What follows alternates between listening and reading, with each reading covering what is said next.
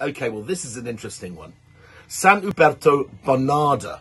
Now, a lot of you won't have heard of this variety. Most of you won't have heard of this variety.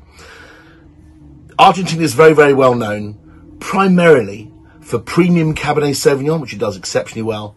And the variety, it's almost kind of courted as its own Malbec. And we're all drinking gallons of Malbec in this country. Argentinian Malbec is as popular as New Zealand Sauvignon Blanc. It's just one of those things that's here to stay. And goes brilliantly with chili, with steaks, with roast beef. It's just one of those wines you kind of have to have in your rack.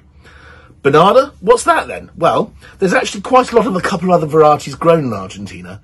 They tend to be kind of slipped into blends to freshen them up and that sort of thing. And one of them is this.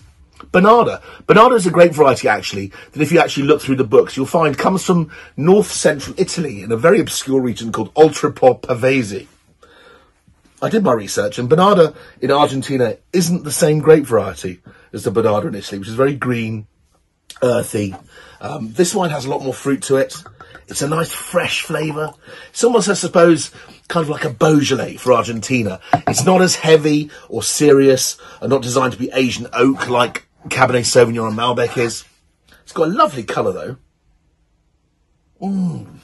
That's really attractive. You can imagine almost drinking this slightly chilled, maybe on the beach in Zapallar or Valparaiso or some other beautiful places around South America.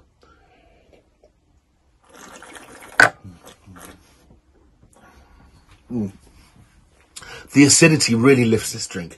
This is a wine that you can have which doesn't decimate the delicate flavours of maybe roast chicken or quail or something like that. Kind of a wine you maybe start an evening with or take on a picnic. Great with cold meats, great with sausages. I can imagine that wonderful tank. Oh, that's really lovely. Really good example of Bonarda. And you can see how if Bonarda was blended into a wine like a Cabernet, it would just give it a kind of lift. But you don't often see it straight like this. Well played, San Huberto.